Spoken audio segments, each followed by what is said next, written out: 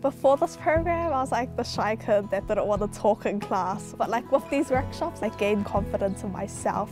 When I was in Year 10, I was nowhere near as confident as I am now. I wouldn't usually take the step to initiate contact, but now I'm always like running up to my friends who are part of the program, just hugging them.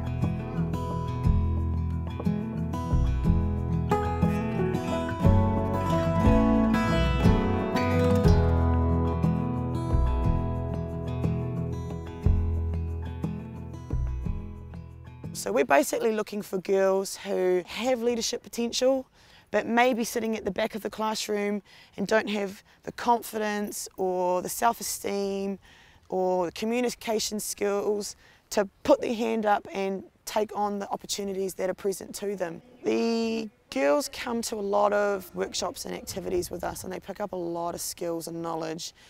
And it's our hope that they then transfer that knowledge onto their siblings, their friends and their family members. Future Leaders is critically important. It's the only program of its kind operating in New Zealand for young women.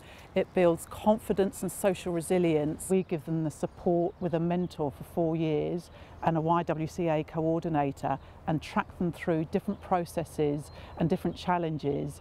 We try and make sure that we see each other at least once a month.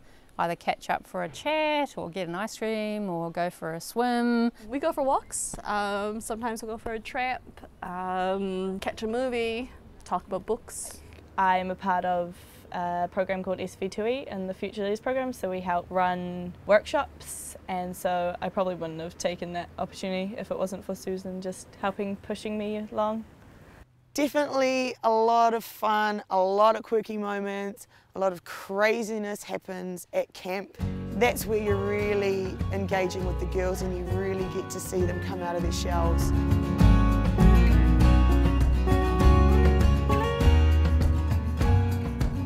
Future Leaders is absolutely designed to have a wider influence. It builds choices that can actually be realised by these young women. Those choices lead to greater economic independence, and that creates stronger families and communities. I'm so privileged already to have seen so many amazing transformations in these young women. The girls are leaving the program with the skills and the knowledge that they need to move forward in their lives. We've had a number of girls last year who graduated, who are now in their first year of tertiary education, where had they not been on the program, that would have been highly unlikely. I plan on going to uni to study Bachelor of Arts.